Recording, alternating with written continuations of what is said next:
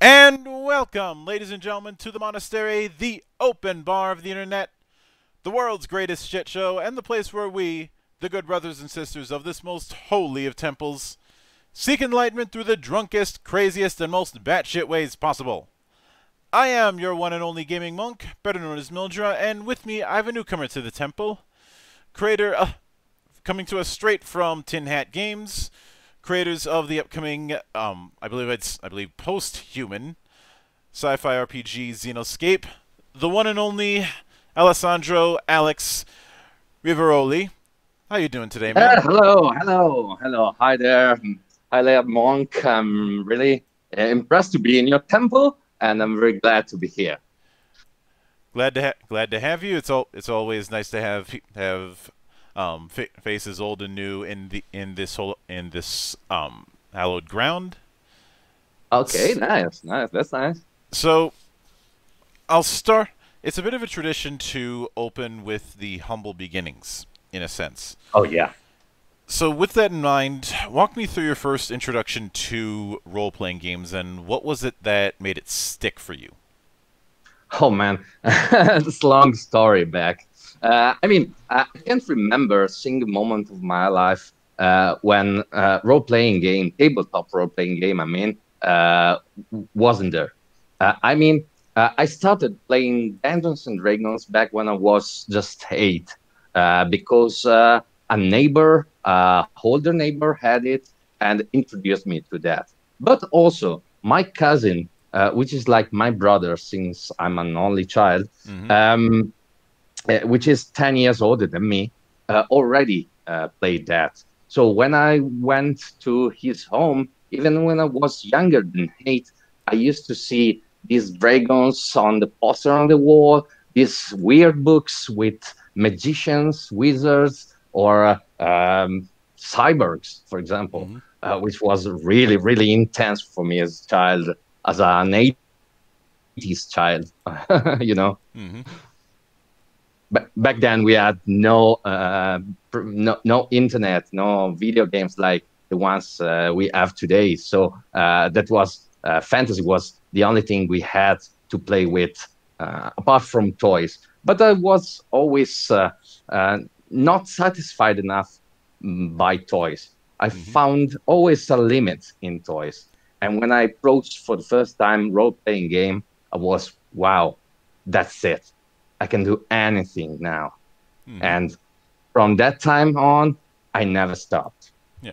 And I kept going on with also LARP during my teenage years, and then approached writing during my 20s. Because I also studied literature in Italy, in Bologna, the oldest university in the world. And so I'm really into writing. Also drawing, it's a passion, but writing is my thing, I would say. So from that day on, I started creating some prototypes, many prototypes in my drawer ready to be published. And one day I found my man, Matteo, which is really my communication buddy, which brought my thing to life. So together we founded Tinat Games. We started with a role-playing games tabletop, of course, which is Urban Heroes, a role-playing game which is really like the Boys series. You know that that comic book and that TV series. Oh, yeah. So it's really crude, really raw, dirty. So you can punch superheroes in the face, and it's really realistic and adult-oriented. And today we are at the 11th expansion book for that game, which is something in Italy. And that's the story so far. We also published several tabletop board games, and now we're out with my second work as an author, which is XENOSCAPE, now live on Kickstarter, man. And managed to get itself funded in record time. I knew it was going to get funded. I just didn't expect it to get it to get funded in less than a day. Okay, I have to admit, we got a really lovely fan base Hmm. here in Italy. But we also have some people appreciating our products outside of Italy. Indeed, you gotta know, in Italy, we've been the first one funding a tabletop role-playing games on Kickstarter, Hmm. which was Urban Heroes back in 2014. Hmm. In Italy, nobody did that before. Also, it wasn't really possible to start projects on Kickstarter from Italy.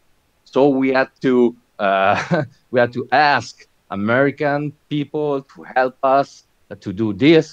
Everybody here in Italy thought we were mad. That was not gonna work. And nowadays, there are many role-playing game projects from Italy which gets funded at even more than $100,000. So we're really proud to to being the starting to have been the uh, starting guys to do that. You Hmm. know, uh, was really new for everybody here. Which I can definitely see that. Now, with Xenoscape, if I'm not mistaken, Xenoscape Yep. is very much a, I guess I would call it a post-apocalypse, since you're dealing with a setting where humanity has been long gone for a long time. That's perfectly right, Hmm.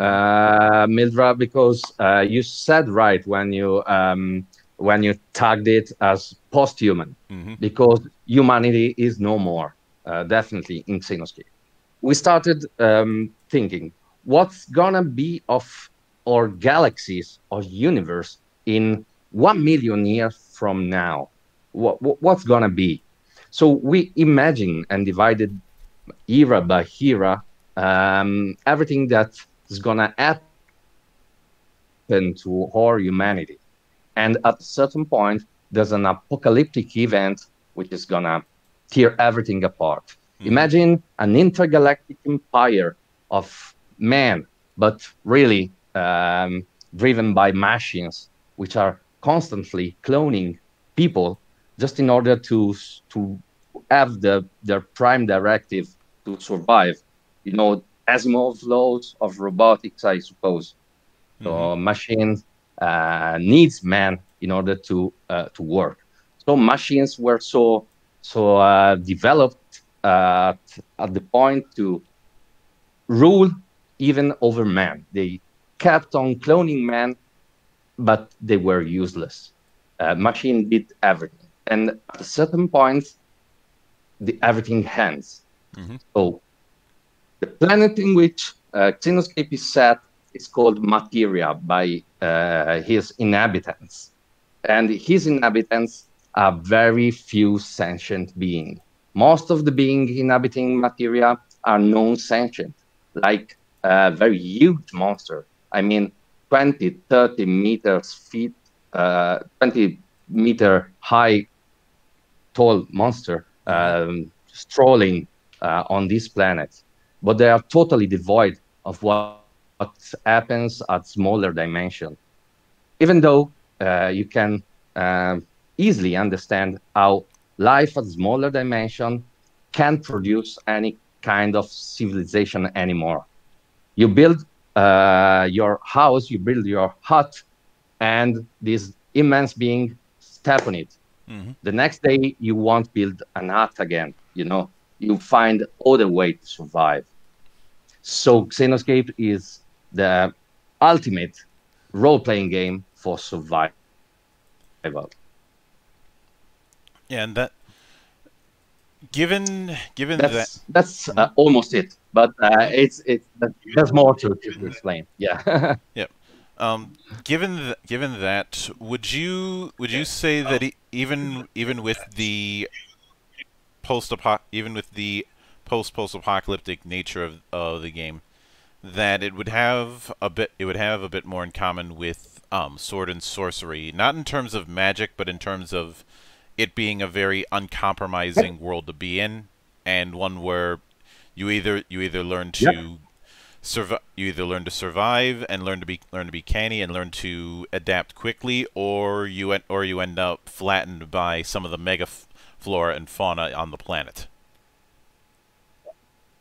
Yeah, yeah, yeah, yeah. You're right. You're right. The game is totally about survival. Hmm. It's quite the opposite of Urban Heroes, my first work, which is a totally social set game. You know, it's set nowadays, so it's really set in our world. So everything is connected. You get social media, you get internet, and everything.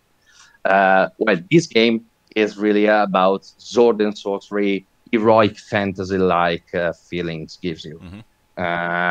But in a totally alien world, where flora and fauna, as you said, mega flora, mega fauna, as you said, developed in very weird, bizarre ways. And so every encounter in this game will be completely unexpected and new. Hmm. And that's what the living species on this planet, the sentient one, experience on daily basis, I would say. That and finding ways to survive. Because differently from many other role-playing games, here you will start with, for example, very few equipments. There's no coinage, there's no politics, there's even no religions, because there's no streets connecting cities. We developed the game with the help of anthropologists, biologists, and virologists. So we are giving a very realistic feel to this game. And even magic is treated in the way as magic was treated in our real world. So as a social impact, for example, a shaman, a wizard can be seen as a very high social skilled character rather than casting real magic, you know? Hmm.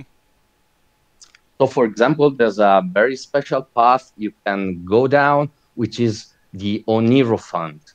The Onirophant is some sort of shaman which is into dreaming. Dreaming is the only supernatural thing that everybody can experience in this game, but Hmm. also in real life, I would say.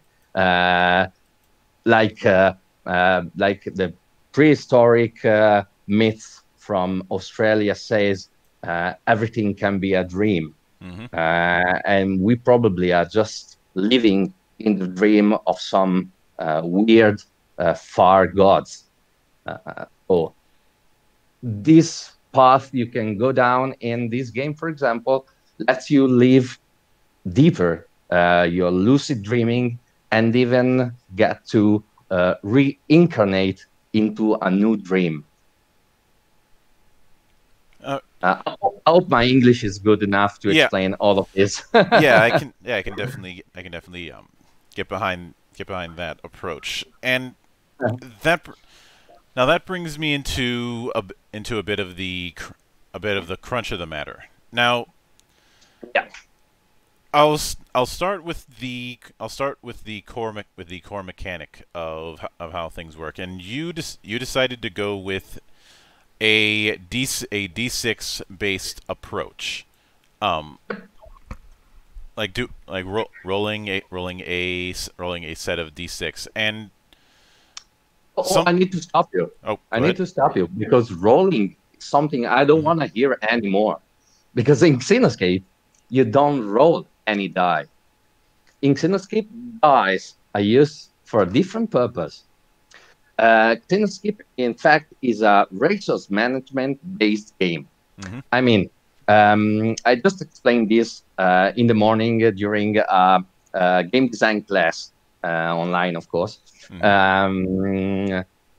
What is this new approach to game design? Uh, I don't want random anymore. I mean, on the side of players, players will not randomly determine their action. They are gonna spend points from their system, and their system will be a nervous system, energy system, and immunitary system, Mm-hmm. just like real world, mimicking how the human body, how animal biology or plant biology works. You're going to spend these points in order to power up your action, your checks. But you're not gonna spend, you're not gonna roll any die. So if you're gonna fall, it will be, if you're gonna fail, it will be your fault, Mm-hmm. And the game is really about that, managing resources in a very harsh and lethal environment. So how are you gonna recover those resources? Well, by resting, by feeding. Feeding is one very important thing in this Mm-hmm. game. If you heat some raw meat, if you cook it with fire, with vapor, with other techniques, they will give you back different kind of resources. Like, for example, one food can give you back more energy. Another one can also give you back more mind power, let's say. Okay, so can recover your nervous system points. Mm-hmm. And that's, I think, a very, very brand new thing I'm gonna introduce in the role-playing game. But what about dice? Mm-hmm. Well, you're gonna use dice in order to keep track of the points you're gonna lose. How? Just by placing dice on your character sheet, Mm-hmm. on your table. Why that? That's also because we all know a very old problem we all had at least once, and it's erasure holes on your character sheet. So you don't need anymore to erase every time you lose your health points or whatever. Mm-hmm. By using dice as a points holder, don't know what the perfect term for this. You're gonna avoid all of this, and you're only gonna need to mark your remaining points at the end of every game session. So just once per session. Mm-hmm. And as everybody can see from our Kickstarter page, as an add-on, we are giving out also dice holder frames, which can be positioned on your character sheet, and the dice will perfectly fit inside. So even if you are clumsy and when you move, you stand up to go to the toilet, for example, you don't risk to move your dice and lose your point marking, Mm-hmm. So I'm trying to introduce some news in our sector, Yeah. as you can see. And since you're aiming for effectively something that leans more into a diceless system, I can see why resources would be a thing. Now, although Yep. I would say that you're not falling into some of the traps that I've seen other diceless games fall into. Chief among them being Amber, which is I'll stop picking on Amber one of these days, but today is not that day. Um, and and given that, one of the things I did want to ask about is this double-headed monster known as species and path advancement. Oh yeah. How is that going to work, and where does the aside from the obvious, where does the line between what would qualify as what would be thematically a path and what would be thematically a species? Okay, that's a good question because yeah, as you said, Xenoscape characters develop following two advancements. 15, you're gonna face 15 levels on your path Mm-hmm. and 15 levels for your species, for a total of 30 levels total. But first of all, I would say in Xenoscape, advancement is very fast. So you're gonna level up. I would say maybe not every session, but almost. First levels is very common. You level up every session, or one session, one not. something like that. Mm-hmm. So it's a very fast development game. And apart from that, getting back to your question, I would say following your path is following what you learn in your life, is following your passion, is following your job, maybe, Mm-hmm. and learning things from training, which can be study or just physical training, or technical training. While following your species path, your species level, means uh, developing at best the possibility that the different, weird, and very specific species Xenoscape Mm-hmm. shows you, let you do. I mean, there are more than 25 possible developments for each species. So we got arthropods, which is insect-like insectoid, I would Mm-hmm. say, which can develop all the spectrum of possibilities that real-life bugs and insects have. So you can develop wings, you can develop extra arms, you can develop venomous gland, chitin. I don't know if chitin is a word. We'll make it a um, word. well, okay, that's good. You can develop everything that you can think about when thinking about insects. So Mm-hmm. antenna and everything. We got shrubs, which are a plant, vegetable, plant-like form of life, and they can develop all the spectrum of traits that plant can develop. So they can uh, become mm, they can even feed on meat like carnivorous plants, or for example start producing fruit. And in this setting is very precious, since plants are pretty much no more, only fungi and mushrooms and molds are the only plants surviving. All the other kinds of plants are gone. So having someone in your party which can produce fruits is really, really important in a survival themed game. And the same goes for clones, the same goes for mecha suits, which are cyborg, Mm-hmm. squamata, which are reptiloids, and even necrocordyceps, which are sentient virus possessing other people's bodies. And this is another brand new take on for role playing, I would say. Yeah. Now, the thing that I noticed immediately when I looked at the species and path level mock-up on the character sheet is the different notches. So I'm get Mhm. I'm guessing that it's the case that once one set of those notches is filled up, you would advance to the next level. And Oh yeah. given that, would it be fair of me to say that that when you end up getting experience, the player would have to decide which end that's going to be distributed to. Yeah, not the points in between levels. This is just advancement points that Mm-hmm. you earn playing. But every time you level up, you gain some possibilities depending on your level.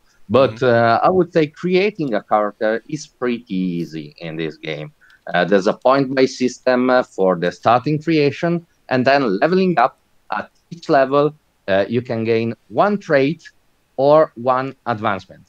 If you level up on your species level, you can choose among your genetic traits, or you can increase one of your characteristics. Mm-hmm. If you level up on your path level, you can choose among one brand new learned trait, which is something you learned, something you trained, or increase some of your skills. So it's really, really easy and highly customizable. So you can customize your character in every single detail, and there won't be two characters that would look the same.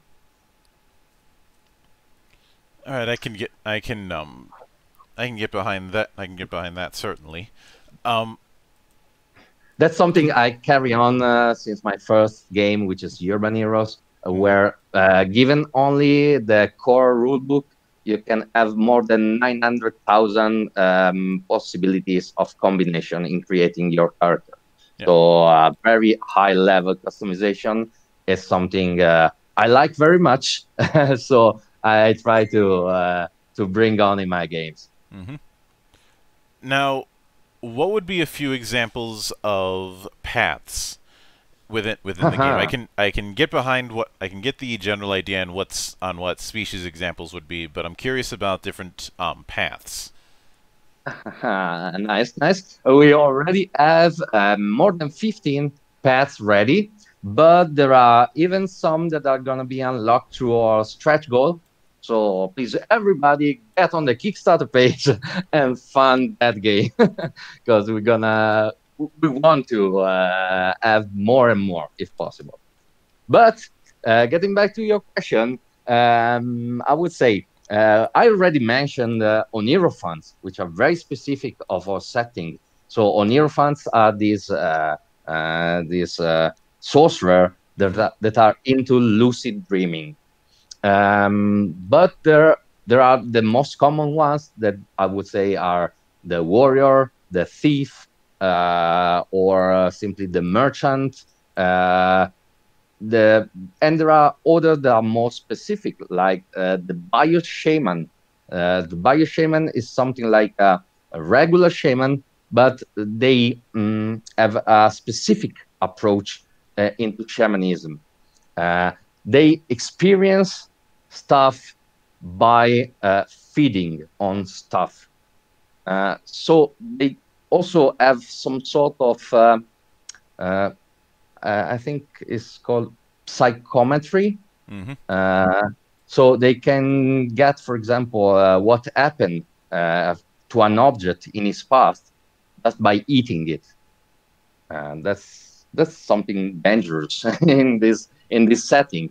But they are very respected, like shaman used to be in this in the past days. Also about this, I'm in direct contact with a big exoteric association here in Italy, and about that we studied the use, how prehistoric people used to approach the use of psychedelic substances, drugs, and stuff like that in order to achieve higher state of consciousness, you know? So we developed this in this way. Since feeding is very important in this setting, we wanted to give a twist to this and giving it some exoteric meaning too. And then there's the rhapsodes. The rhapsodes are some sort of bards of our setting, but their importance is really one of the most important class in this game, since this game is in a sort of prehistoric era. So everything is transmitted by voice. Also, writing is almost considered blasphemy, since by many is considered as is seen as a virus which infects minds and makes people do through propaganda, through fanaticism, and makes people do something they do not want to do, as we can experience in our everyday life. And this is based on my studies of linguistic. So everybody, if you want to get read at Marshall McLuhan, which is one of the most important linguists who lived, based all of this on real life stuff, I would say. So these are some examples, and you can imagine there's more, like the sage, like the killer, which is the assassin, let's say, but also the tamer. The tamer. And I'm guessing when it comes to the tamer, that's going to be a class that would have not class path. Sorry, yet old habits. Yeah, Um, that's okay. Would focus on having some of the smaller, relatively, flora Yeah. and fauna at its beck and call. Yeah. Sure. And of course, it's anything like you can think of.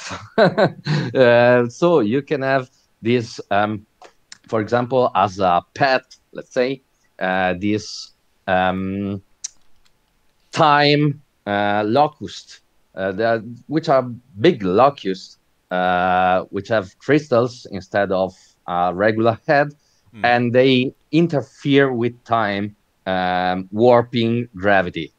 If you know anything about quantum physics, time and gravity are strictly connected. So they do this. Or, for example, um, a stone beast. Stone beasts are huge tardigrades. You know tardigrades? Uh, I think are, I think I do, but for the benefit of the audience, could you give the skinny? okay. Tardigrades are very small, very small, microscopic beings with 6 legs that looks like fat, small worms with no head, just a mouth, which lives pretty much everywhere on our skin, and which are very well known because they are immortal. They can die, and there are huge ones in this setting. I mean, horse-like, and they are used as a mount very often. So you can also have that, or you can have small predators and other very bizarre beings that I don't want to spoiler too much. And when it comes to when it comes to the development within individual species and path leveling, Yep. would it be fair of me to say that there is some variance within it, so that even if you have two people going down the same species and path, they're not necessarily going to develop in the same way? Of course. Each path has a list of traits and a list of skills you can choose among, and some extra points that you can spend during your starting point by system in order to create your character. So some path will give you more abilities, more skills.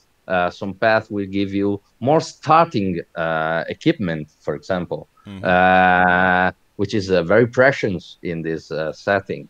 So by choosing these options, it's very hard to have two characters, same path or same species that would look the same, really.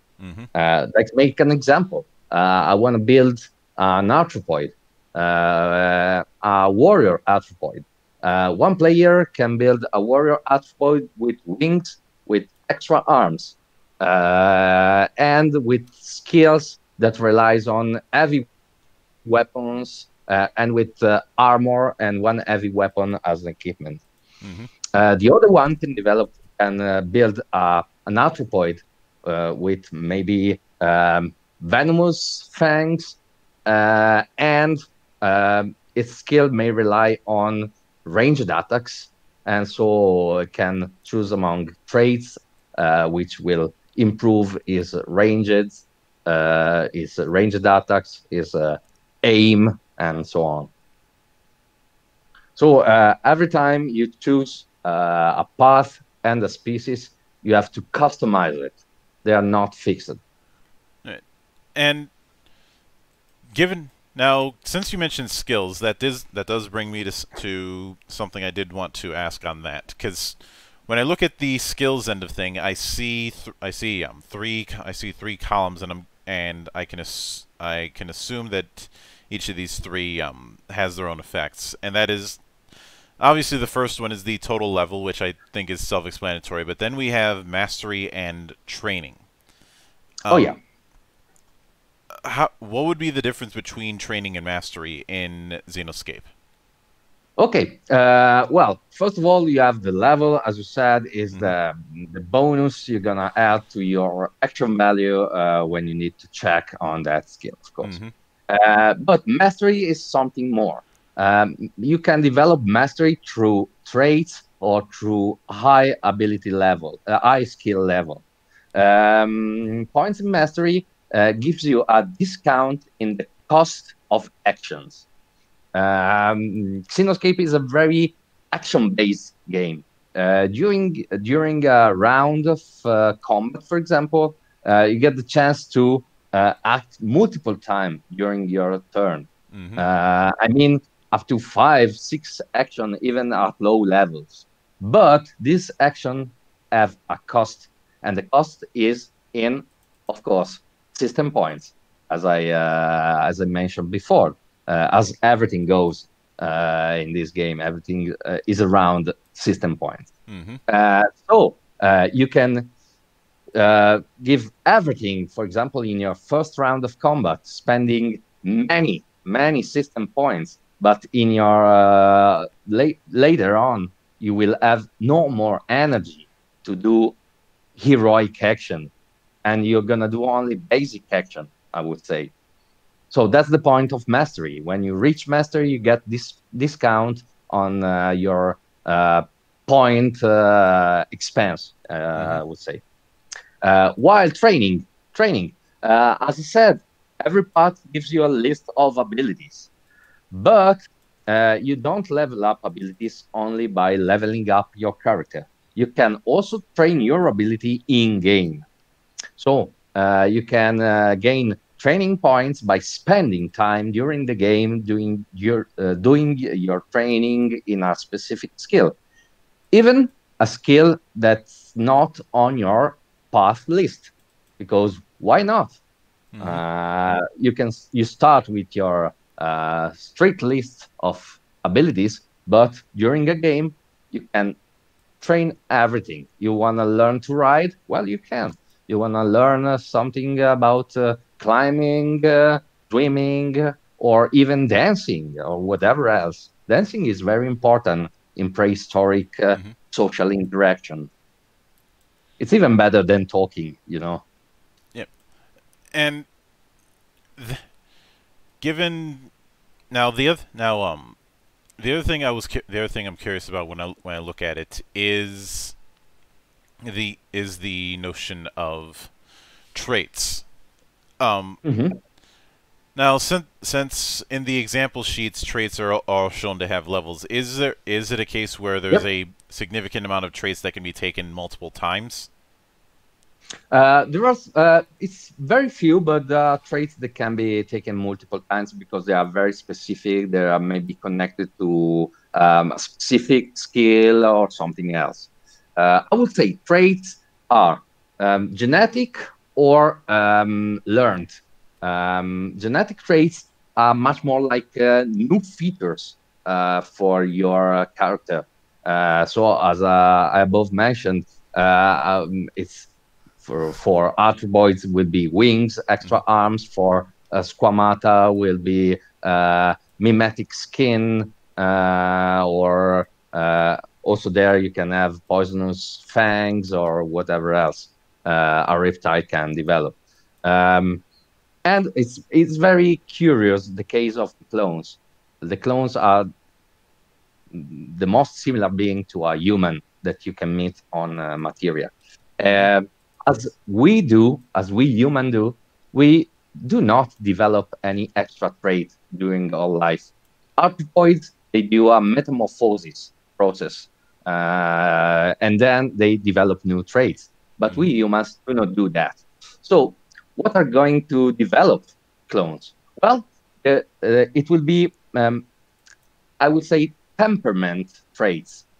So in this game, when you select clone, let's say human, you start with a clone that has been created already adult and with no personality. So you're gonna develop personality traits. So you do not start with your character with a fixed personality. You will develop your personality in game, and each personality trait is gonna give you abilities also. And about the other traits, the learned traits, I would say they are much more like maneuvers. Maneuvers you learn by, of course, leveling up your path. So they are connected to your path. For example, for Onir fans, there's dream interpretation, which gives you more hints into your prophetic dreaming. For warrior, there are many combat maneuver you can select, like charge, or accurate aim, multi-attack, and so on. And each trait has several levels. Leveling up your species or leveling up your path, your traits will level up too. So they will increase in power. And what I'm telling is the standard way to play this game. There's even an easy way to play it and an hardcore way to play it, where your level up is slower and you won't be so powerful at the end, just like in the standard version of the game is. So you get also different possibilities based on your game style, you know. All right, that definitely makes sense. The other, and since you mentioned hardcore, I wanted to talk a bit on the combat. Now, given the approach that you're going with this game, this is more of a fight for survival than anything else. Oh yeah. And the fact that there's an entire section dedicated to degrees of damages. Would it be fair of me to say that this is a game that is meant to be highly lethal? Oh yeah, man. Also because you got locations, so you're not a big sack of health points. Everybody else needs to hit. You gotta learn what's the best way to take down your opponents, and the way that lets you spend less system points as possible, of course, just like in nature happens. Mithra, I thought about this game design thinking about how predators act in nature. I mean, think about a big feline, just like a tiger or a lion. When this lion sees a gazelle in his settlement, he internally choose whether it's okay to hunt it, or if it's not something he chooses willingly. It's something which happens automatically, of course, inside an animal. Or if the energy is gonna spend to get that prey it's gonna be too much, and eating that prey won't give him back the energy he spent. No, I don't know if I'm clear, but that's the point of my game design. You need to spend your points, your resources wisely, and hope that afterwards you're gonna get those energy back from what you did. If not, survival will fail and you're gonna die. And be someone else's lunch that'll nourish them. Oh yeah, that's nature. Cruel as it seems, as it looks. Yep. Now, taking that. Now, when that's also because I also want to say our bestiary, or the XENOSCAPE, is composed by 2 books. You can buy now for a very low price on Kickstarter. and the second one is all about creators.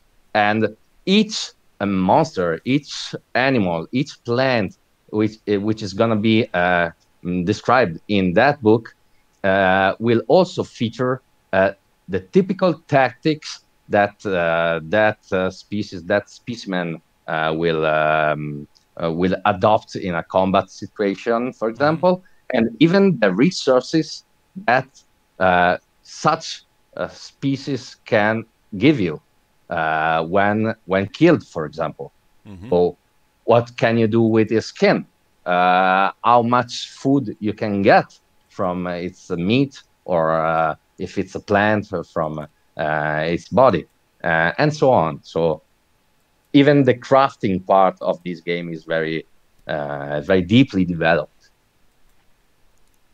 Which I do appreciate, since obviously with a system like this, and especially given how bartering is more important than typical trade.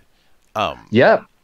You couldn't have a shop list in this kind of game. It would have to be. Yeah. I mean, you could certainly have lists of potential weapon archetypes, but I'd imagine that two people who have something that looks to be the equivalent of an axe or a knife. Oh yeah. They're going to have different parameters based on what they're made out of. Yeah, sure. Metal is like having a metal weapon is like having a magical weapon in Dungeons and Dragons in this setting, because of its durability, because of the higher damage simply it inflicts, and so on. And about that, there's a very specific and brand new take on role playing. If you gonna role play a mecha suit. Mecha suits are robots, are cyborgs coming from the old human empire era, which were built in order to help humans. And how they did that? They did that by transforming into exoskeletons that humans can wear, and that can help them in different tasks. So if you play a mecha suit during combat scenes, you're gonna transform yourself into an equipment. So you're gonna transform yourself into a power-up for another player, which I think is a very brand new take on role-playing. So mecha suits are very suitable for all those players that goes like, no, I don't like combat situation. Okay, you're gonna transform into a power-up for your bodies, and you don't have to do nothing if you don't want to. So you can become, for example, a machine gun exoskeleton, or a protective exoskeleton, a jetpack. You can transform into jetpack mode, or into life assistance mode. So it's another way to play, I would say. And that does bring me to a question I had on the different types of species. Now? Obviously, this is going to be very determinant on what sort of path that they pick. But what sort of playstyles would different species paths tend to favor, or species paths a little bit more generalized? Well, as I told you, I prefer to let total customization to player. So selecting a species does not mean you cannot do a specific path. So you can mix up everything in this game. But of course, there are certain traditions that some species have that are stronger than other ones. So, for example, an anthropoid warrior will be very different from a shrub warrior as a tradition. Anthropoids usually are not sentient beings which dwells in very huge nests, which have been structured with our anthropologists Just like, you know, the caste society system from Indian culture. Mm-hmm. Okay, mix that with medieval Japan. Okay, so All you right. get a very weird mix. But if you think about insect colonies, they work like that.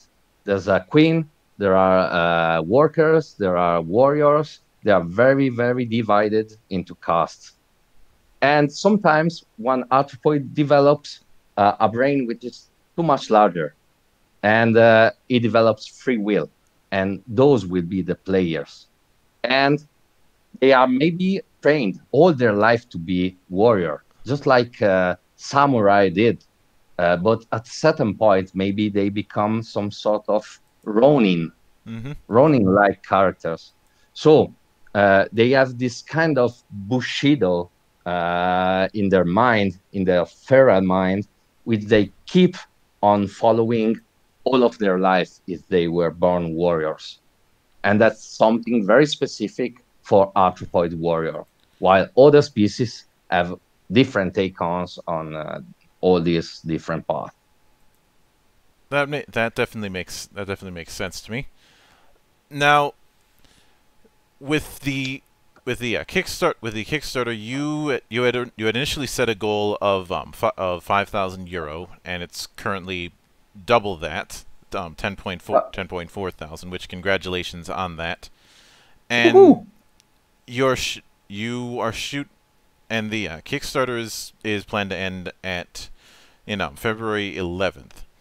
Now, presuming that everything goes smoothly with the after effect of the stuff that happens after a Kickstarter finishes its period. Um, what would you be shooting for as far as a release window of XENOSCAPE? Okay, if I'm not wrong, we set it at the end of this year, but I hope we can do it in advance. I mean, I hope by October, November, to have it finished and printed, because I already wrote so much stuff, which only needs final editing already, that I think I'm gonna finish it in a very few months from now. From the end of Kickstarter, of course, at Mm-hmm. least. So our hope is to give it to you all with all the stretch goals that we are gonna unlock in the next days, because there's many, and they're really, really good stretch goals, I would say, because it's something that adds up to the game. Mm-hmm. There's nothing which is not relevant to the game itself. So you will get no stupid pins, no stupid posters, stuff like that. Everything we're gonna unlock would be new content, new adventures, new paths, new species, and so on. Mm-hmm. So there's a lot of things still to go, and we want to give you the best we can in those two books. Yeah. And speaking of that, what would you say the page count for the core book and the for the three books, being Art Book, XENOSCAPE, and Legends, would be respectively, if you had Okay. to estimate? Well, yes, we have estimate for the two main books, the Mm-hmm. two physical books, which will be Traditions and Creatures, Mm-hmm. which are gonna be 220 pages books, which we can expand up to 250, maybe more. We don't know, depending on the stretch goals. Mm-hmm. While Legends, which is gonna be the first expansion, which is gonna collect all the adventures that we are gonna unlock through stretch goals, through our fan base, and so on. About that, I really don't know, man, because it really all depends on how the Kickstarter goes. Mm-hmm. So that's gonna be Yeah. a digital file, so that's no problem for anybody, I think. And I'm guessing that it will that particular one Will be 1,000 pages, yeah. 1,000 or something. No, I sure hope not. I don't. I feel bad for anybody who has to deal with a 1,000 page physical book. Um, no, what I was gonna say is that I think I can assume that the PDF version will be properly bookmarked. Oh yeah, yeah, yeah, Mm-hmm. sure. My people on the pagination part of this job are gonna do everything to give the best digital version possible. Mm-hmm. So it's gonna be on drive-through RPG also. Uh, Yeah, and well, yeah. and of, I realize this seems like a small and obvious thing, but some people do. Some people unfortunately end up forgetting this. Um, Hmm. will will there be an index? I mainly bring this Oh up yeah. because it's become kind of a meme with me that I always need to have an index. Yeah, sure, man. Also planned. I don't know how to call it in English. A word index. I would say Mm-hmm. at the end of the book. If it comes to your mind, okay, I need to find grappling, but Mm-hmm. grappling is very specific. It's not in the initial index, which only gives you a separation into paragraphs and chapters. So you can check the final index where every word is marked page by page where it appears on the book. All right, that makes sense. Yeah, you can find Mhm. that in other role-playing games, just like, for example, Dungeons and Dragons, which having many customization options. Uh, it's needed. It's needed. Yeah, for me, I harp on these kind of things mainly because I am very big on navigation.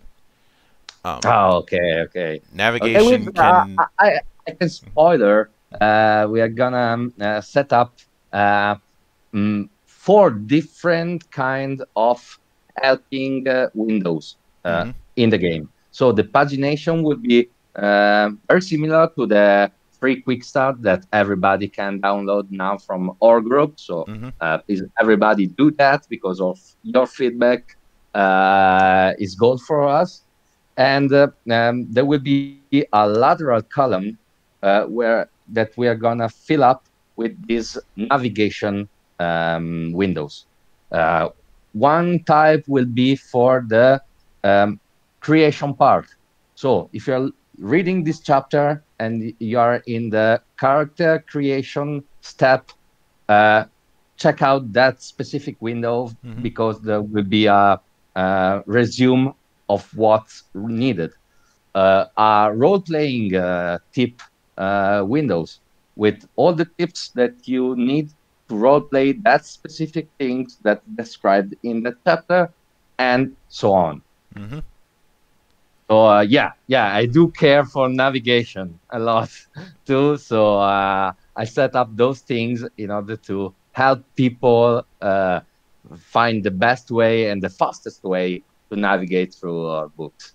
Yeah, and the as a bit of a as a bit of a as a bit of a as a final note. Now, obviously, because of recent events, a lot of people have shifted to virtual tabletop. Has that been something you guys have taken under consideration? Man, yesterday I was really praised out when I seen the Kickstarter getting to the goal in very few minutes, Mm-hmm. but also because one of my colleague sent me the preview of the Roll20 editable sheet for Xenoscape. Only work in progress, but we're gonna have it. We are gonna have it. We already have it for Urban Heroes, Mm-hmm. and we're gonna have it for Xenoscape too. Also, you can already download the editable sheet for Xenoscape in English from our group or Facebook group.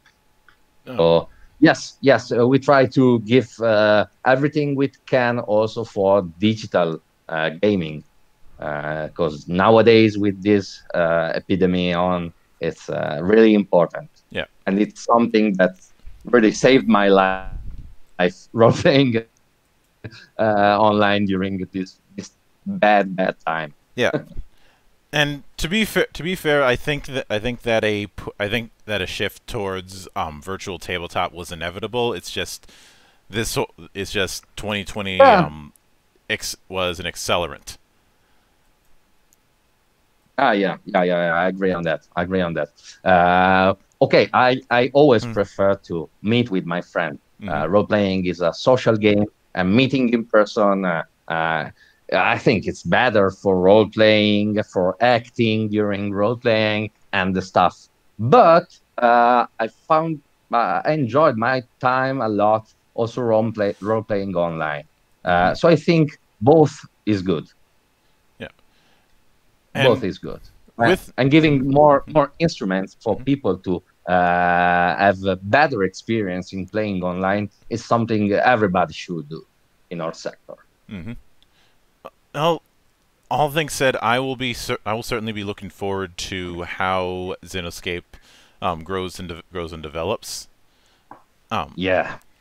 With that in mind, I do want to sincerely thank you for taking the time out of your schedule to come up to the temple and enjoy the particular bit of craziness that happens around here. Okay, the temple is a very good place. I found myself very good in this place, so I can stay. Can I stay? Anytime you see fit to come back, the door is always open. As I often say around here, drinking is not mandatory, but it is encouraged. Okay, so we get along very good, I would say. Thank you very much, Midra. Thank you for your time too. Yep. And of course, everybody, please check out our group on Facebook, XENOSCAPE Extreme Survival Sci-Fi RPG. Download the free quick start version of the game, and check out the Kickstarter page, of course. And let's fund that game. Let's unlock those stretch goals, because they're waiting for you guys. And of course, a sincere thanks goes out to everyone who took the time out of their schedule to enjoy the madness. And there will be plenty more where that came from, as there always is here, on the open bar of the internet. But until then, on behalf of the good brothers present and not present, my name is Mildra. I am your gaming monk. Stay fucking frosty, everybody.